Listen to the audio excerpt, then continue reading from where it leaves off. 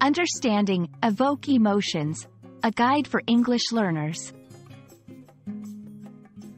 Hello, everyone. Welcome to our English learning series.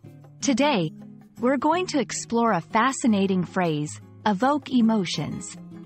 Understanding such phrases not only enriches your vocabulary but also helps in grasping the nuances of the English language. Let's dive in. Evoke emotions is a phrase that means to bring out feelings or emotions in someone.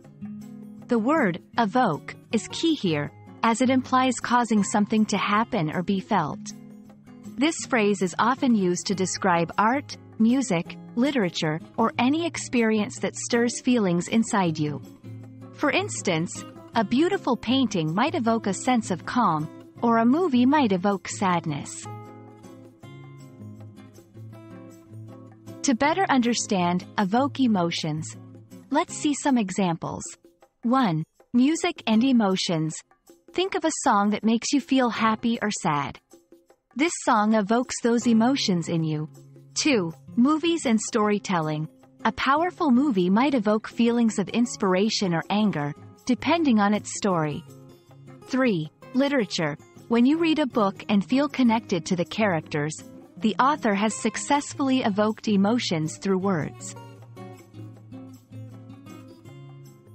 Understanding and using evoke emotions is important because it 1. Enhances communication.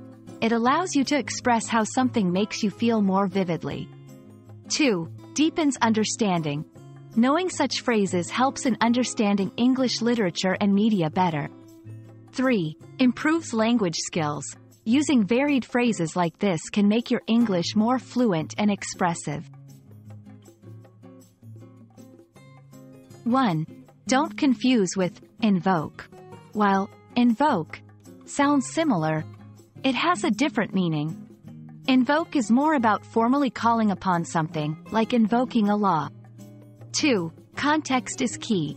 Always use this phrase in an appropriate context, referring to something that causes an emotional reaction. And that's it for today's lesson on evoke emotions. I hope this video helps you understand and use this phrase more confidently in your conversations and writing. Remember, learning English is a journey full of exciting phrases and expressions like this. Keep practicing, and see you in the next video.